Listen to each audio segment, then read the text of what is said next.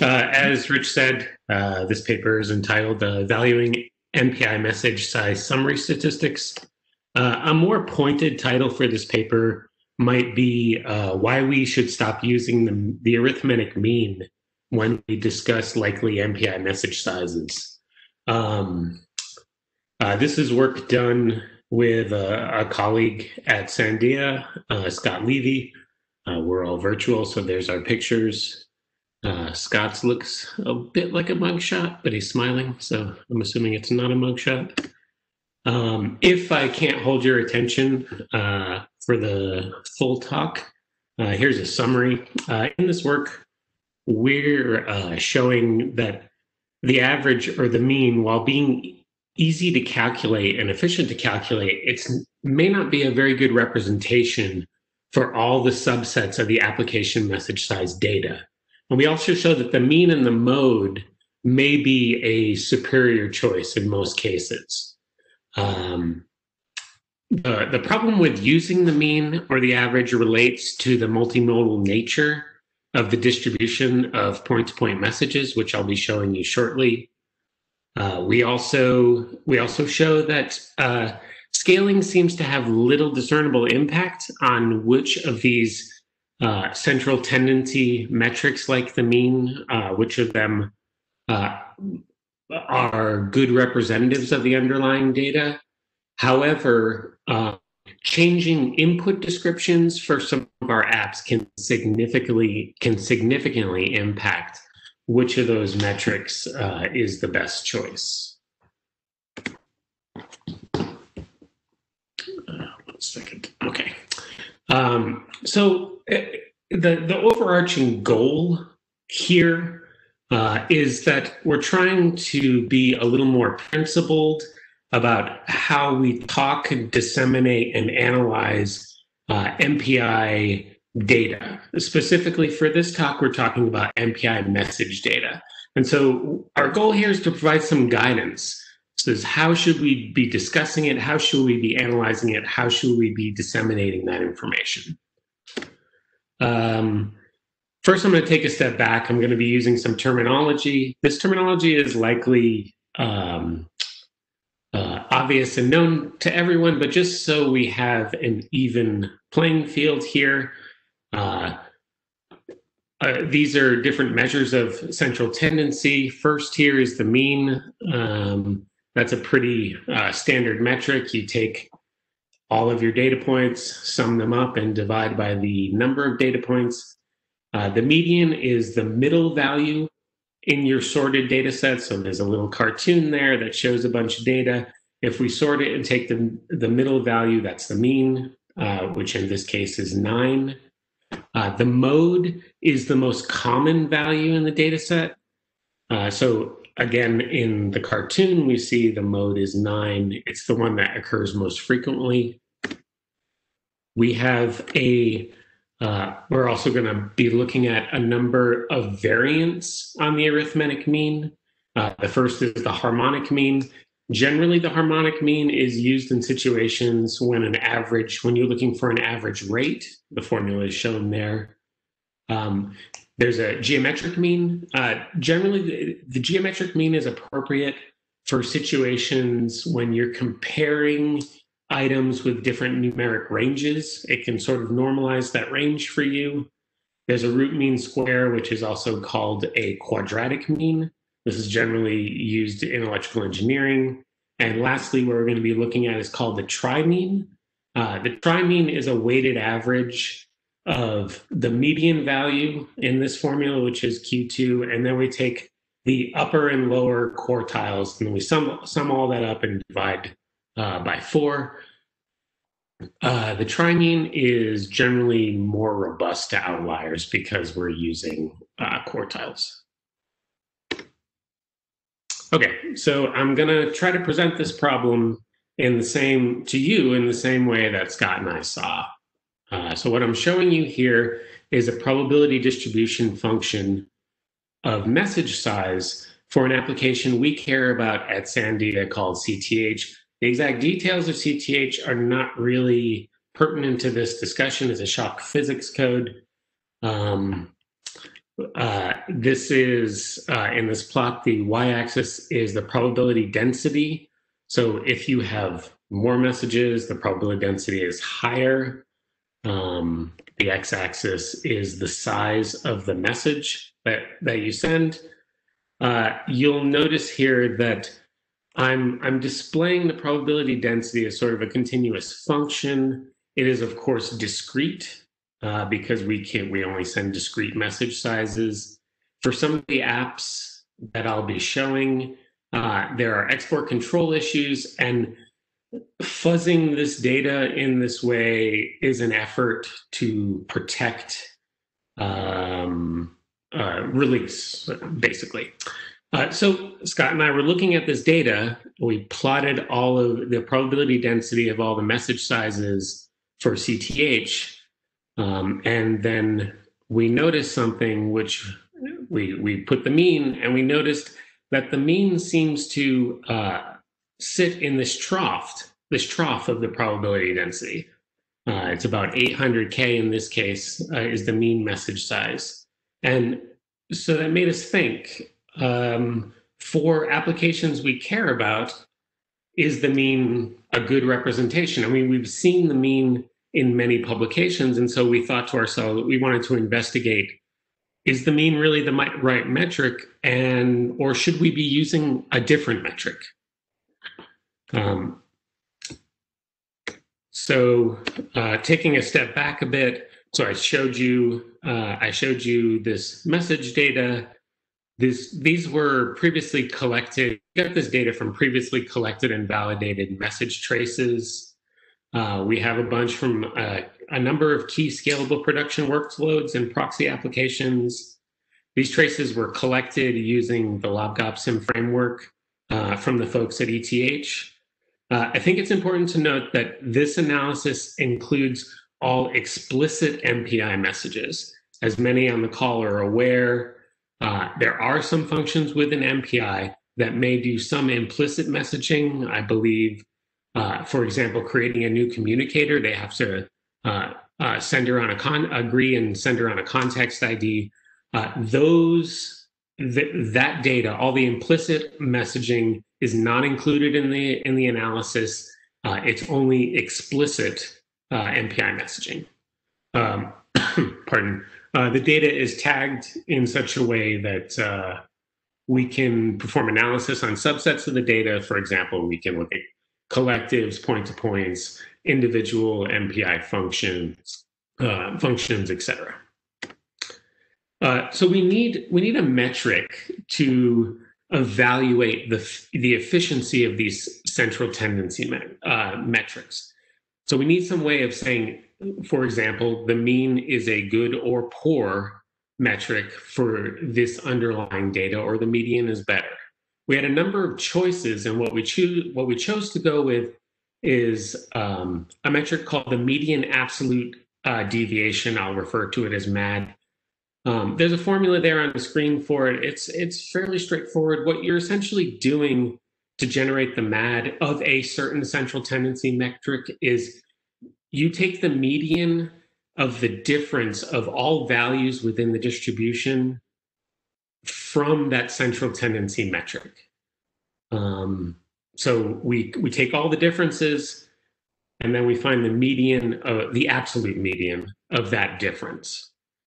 Informally, this MAD is essentially a measure of the statistical dispersion of the data set around some central tendency. And we chose the MAD over a number of available metrics, for example, like the standard deviation, because within statistics, the MAD is known to be a more robust and resilient statistic to outliers. There's a number of workloads that we considered. LAMPS, which is a molecular dynamics code, LULESH, which is a hydrodynamics code. There's a number of proxy apps like HPCG, which is a conjugate gradient. I already showed you some data for CTH, which is a shock physics code we care here at Sandia. Another proxy app, MiniFE, which is a implicit finite element analysis code. And lastly, Spark, which is another Sandia code that is a fluid dynamics code. For the purpose of this presentation, I'm only going to be discussing a subset, LAMP, CTH, Mini-FE, and Spark.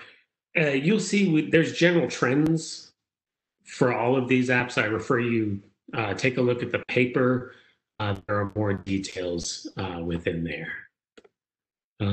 Okay, so here I'm showing you the probability distribution function again, but I'm showing it for a number of applications, CTH, LAMP, Spark, and Mini-FE. And the mean is signified by that dotted yellow line. And what we see from this that the mean seems to be a poor representation for most of the workloads that we've looked at. It sits in this trough.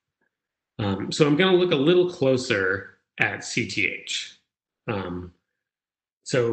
Okay, I'm showing you a different figure. This I'm showing you is a plot of the median deviation, the median absolute deviation, or the MAD.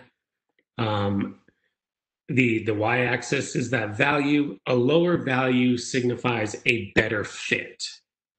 And note that the y-axis is log in this case. The x-axis here is the message population.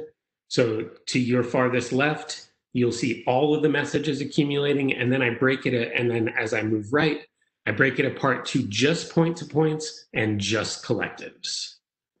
And the different bars are signifying the MAD calculation or the fitness for that metric against these other central tendency metrics that I discussed. So there's the blue is median, what looks like orange. The blue is the mean, what looks like orange is the median, green mode, red is the trimean, the geometric mean is purple, then brown is the root mean square, which is the quadratic mean, and then purple is the trimean. Okay, so I think a few things to note. First, looking at all of the messages, we see that the mean and the median have significantly lower values, lower MAD values. So what this is saying that the mean, in this case for CTH, the median and the mode have significantly low, or are a much better representation than the mean, that large blue line, for the CTH message data for all messages. And if we look at point-to-points and collectives, we see the same thing, that the median and the mode have a better fitness and therefore appear to be a better metric for describing the underlying messages for CTH. One thing that is important to note, well, a few things important to note is if we look at the fitness for the arithmetic mean for the point-to-points versus collectives, we see that for collectives, the fitness for the arithmetic mean is significantly lower. In fact, it's on par with the fitness for the median for point-to-points. And so we wanted to look at why that might be. So I'm showing you, again, this is CTH. I'm showing you the probability distribution functions, but I'm breaking apart point-to-points, which is on the upper left, and collectives, which is not very interesting, on the lower right. Not surprisingly, the point-to-points have a much more diverse set of message sizes. The collectives, most of the collectives being sent by CTH are small. And then we have a number of very few larger collectives that don't really show up, and they're mainly from things like all-to-alls, that it doesn't really show up well in the probability distribution function. Therefore, so this is a positive point. This is saying that for point-to-points, you probably don't want a mean. You won't want to use a mean as a summary statistic when you talk about data. But for collectives, because there's a much lower diversity of size, a mean may be okay. Another thing to note that you may have noticed is that the point-to-point, the shape of the probability distribution function for CTH for all messages and point-to-points is essentially the same. That distribution is being run by the point-to-point sizes and not the collectives. Okay, so the results that we see, that the median and the mode are better representatives, we generally see across all the applications we tested. I'm showing here CTH lamps, Spark and Mini FE, and again, this is a plot of the fitness. If you have a higher value, your metric is not as effective of a representative of the underlying data. The closest so for CTH, Spark, and Mini FE, we see that the difference between the median and the mean is quite significant. For lamps, the difference, so we're comparing the blue and the orange bars for each of these plots, essentially. There's a large orders of magnitude difference from most of the apps. For lamps, it's within an order of magnitude, but the median is still. So yeah, the mean tends to be a poor representative for all these apps. The median, and in some cases, the mode is a better representative.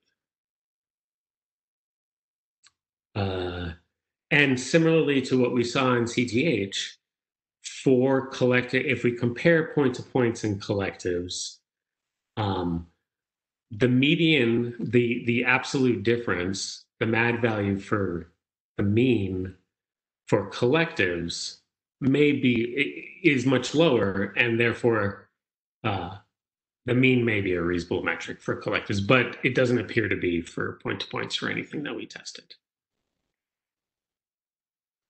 Okay, so let me try to summarize what I've shown so far. So what you've seen so far is that the dispersion for the arithmetic mean and its variance in message size data, if you're looking at all the apps, the dispersion is quite large, and the median and the mode are generally better metrics. The dispersion is lower. But for each of the plots I've shown you, I've only shown you one specific node count. And so we wanted to look at some additional questions, which is, as we scale, do we have to consider different metrics, or do the metrics stay the same? And also, if we're looking at different problems within an application, do those metrics that are the best representatives stay the same? So first, looking at scaling. So there's two kinds of scaling, as many are aware of, and I always mess these up, but let's see if I'll get it right.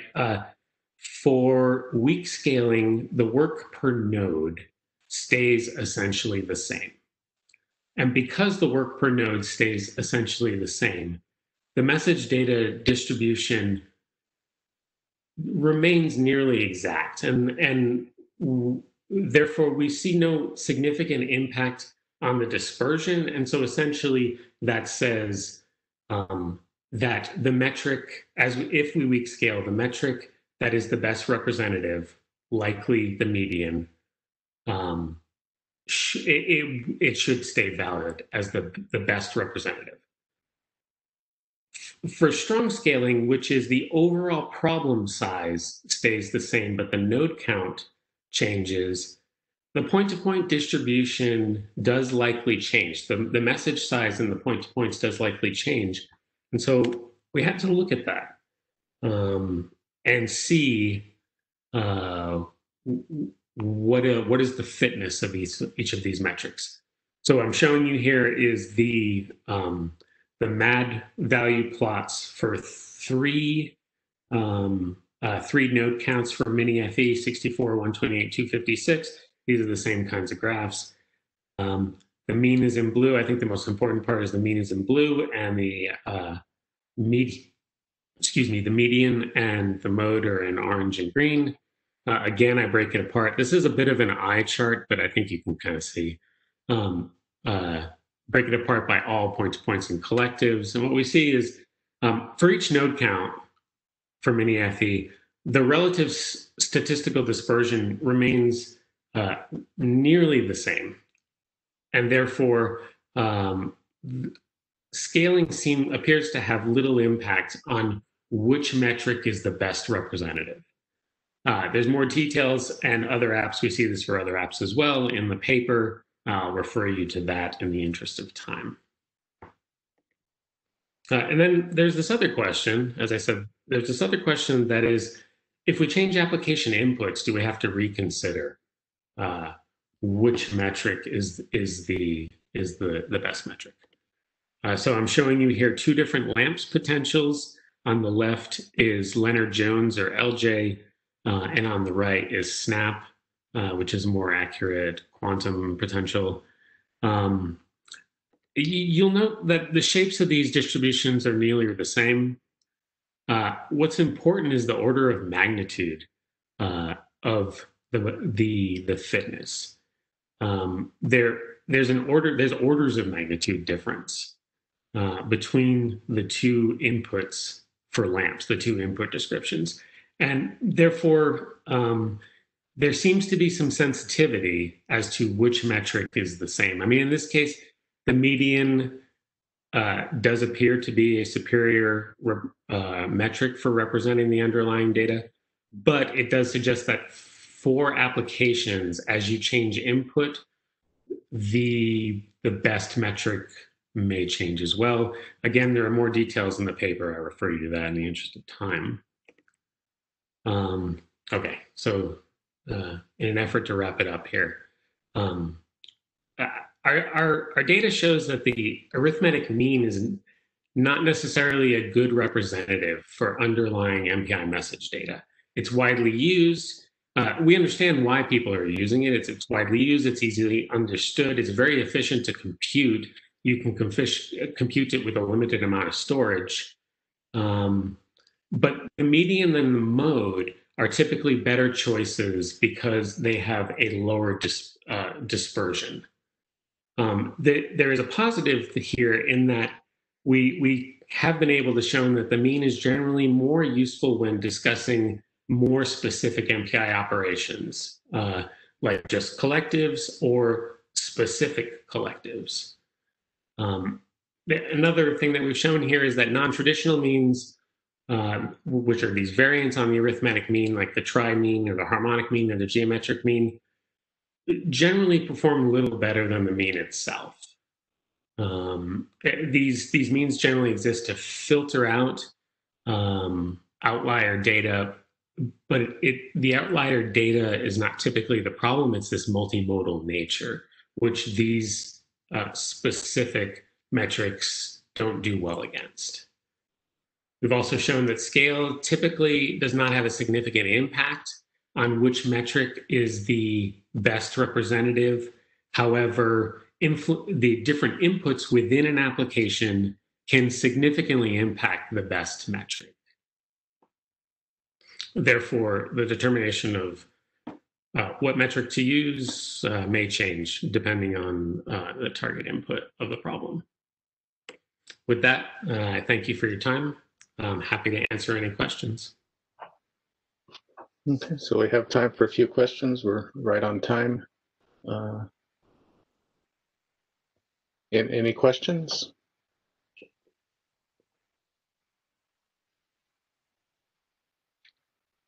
So I don't. Are there any on the Slack channel at all?